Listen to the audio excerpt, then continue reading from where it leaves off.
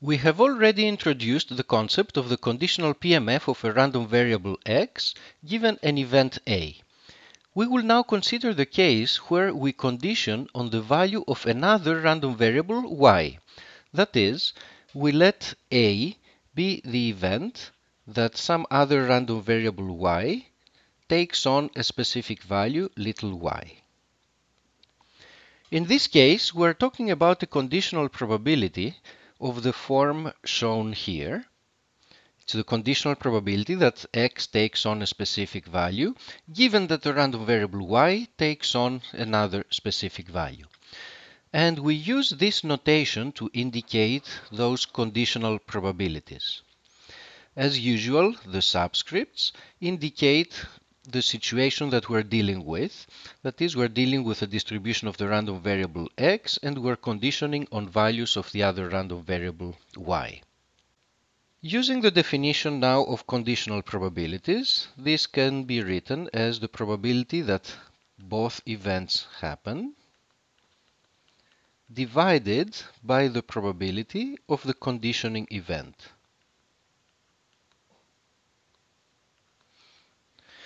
We can turn this expression into PMF notation, and this leads us to this definition of conditional PMFs. The conditional PMF is defined to be the ratio of the joint PMF, this is the probability that we have here, by the corresponding marginal PMF, and this is the probability that we have here. Now remember that conditional probabilities are only defined when the conditioning event has a positive probability, when this denominator is positive. Similarly, the conditional PMF will only be defined for those little y that have positive probability of occurring. Now, the conditional PMF is a function of two arguments, little x and little y. But the best way of thinking about the conditional PMF is that we fix the value little y and then view this expression here as a function of x. As a function of x, it gives us the probabilities of the different x's that may occur in the conditional universe. And these probabilities must, of course, sum to 1. Again, we're keeping y fixed. We live in a conditional universe where y takes on a specific value. And here we have the probabilities of the different x's in that universe, and these sum to 1. Note that if we change the value of little y, we will of course get a different conditional PMF for the random variable x. So what we're really dealing with in this instance is that we have a family of conditional PMFs, one conditional PMF for every possible value of little y, and for every possible value of little y, we have a legitimate PMF whose values add to 1. Let us look at an example. Consider the joint PMF given in this table. Let us condition on the event that y is equal to 2. Which corresponds to this row in the diagram.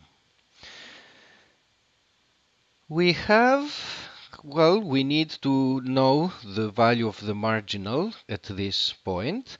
So we start by calculating the probability of y at value 2. And this is found by adding the entries in this row of the table. And we find that this is 5/20. Then we can start calculating entries of the conditional PMF. So, for example, the probability that x takes on the value of 1, given that y takes the value of 2, it is going to be this entry, which is 0, divided by 5/20, which gives us 0. We can find the next entry, the probability of x taking the value of 2, given that y takes the value of 2, will be this entry 1/20 divided by 5/20, so it's going to be 1/5. And we can continue with the other two entries, and we can actually even plot the result once we are done. And what we have is that at 1 we have a probability of 0. At 2, we have a probability of 1/5. At 3, we have a probability of 3/20 divided by 5/20, which is 3/5. And at 4, we have again a probability of 1/5. So what we have plotted here is the conditional PMF. It's a PMF in the variable x, where x ranges over the possible values, but where we have fixed the value of y to be equal to 2. Now we could have found this conditional PMF even faster without doing any divisions by following an intuitive argument that we have used before. We live in this conditional universe. We have conditioned on y being equal to 2. The conditional probabilities will have the same proportions as the original probabilities, except that they need to be scaled so that they add to 1.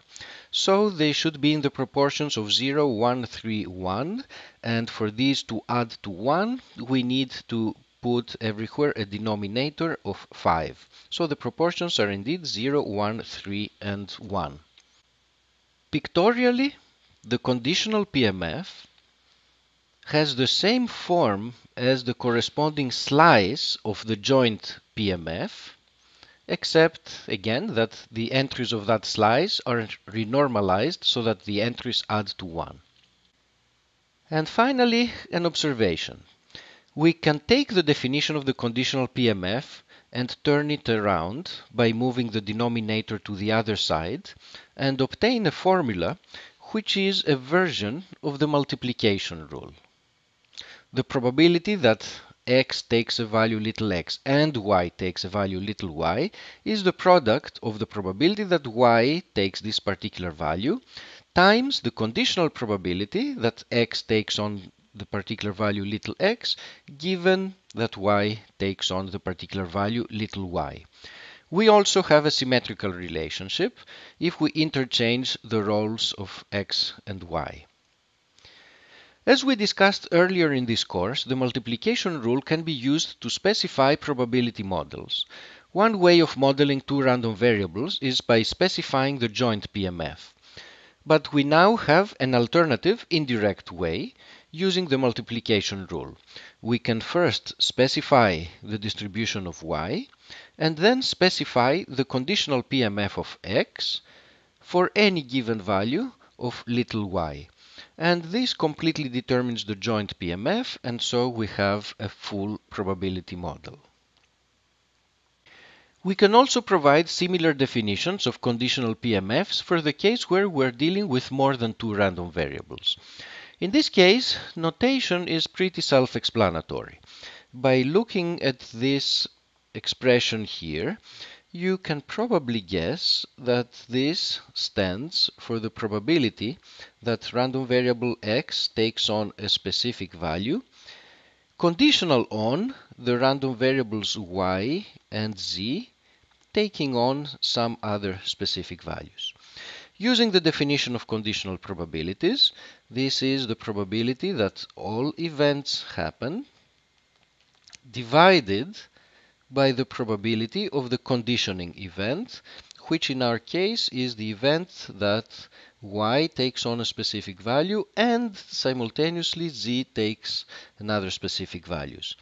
In PMF notation, this is the ratio of the joint PMF of the three random variables together divided by the joint PMF of the two random variables y and z.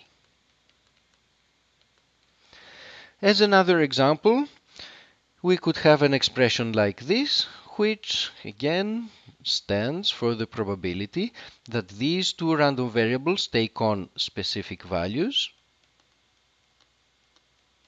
conditional on this random variable taking on another value.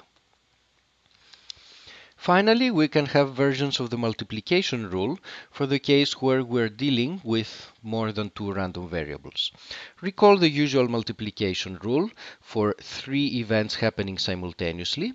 Let us apply this multiplication rule for the case where the event A stands for the event that the random variable x takes on a specific value. Let B be the event that y takes on a specific value, and C be the event that random variable z takes on a specific value.